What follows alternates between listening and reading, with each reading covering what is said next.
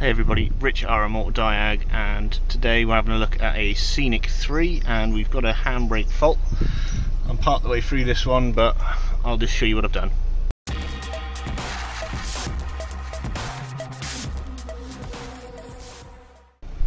Right, so the handbrake was coming on and off, you could hear it, but only on the driver's side. I've got a code here for left-hand caliper actuator.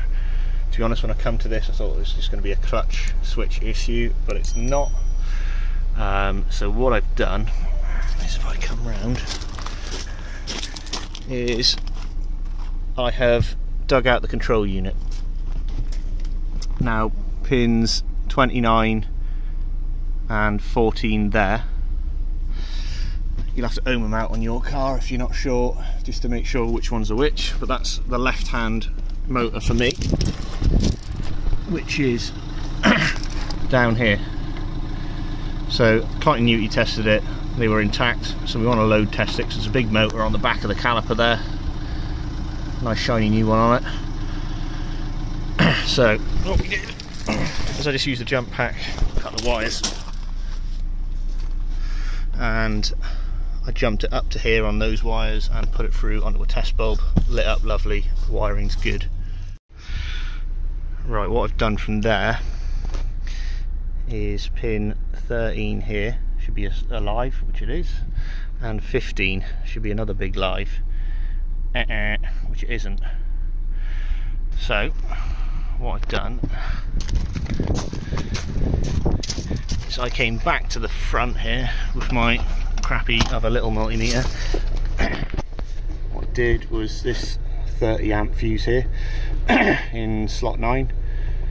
I had to put a different fuse in so I could just check either side of it, and we got 12 volts there, 12 volts there, or battery voltage there, so the fuse is good.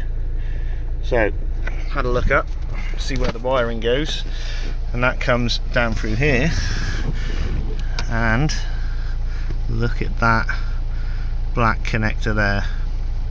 I reckon that's going to be the boy, so I'm going to get that out and we'll see how badly corroded it is. There we go. Look at that beauty. Absolutely horrible. So don't know if I can put it back together quickly. There we have changed the voltage there.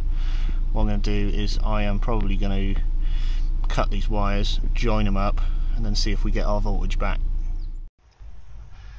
Right, so done away with the plug, wherever I threw it, somewhere over there. There it is. Joined it together, heat shrink, weatherproofing, all the rest of it, taped it up nicely. Put that back in a minute. As you can see, we now have 12 volts on that one, 12 on that one, so we should be good to go. Right, so I thought this is probably the easiest way. We can see we got voltage on both sides, and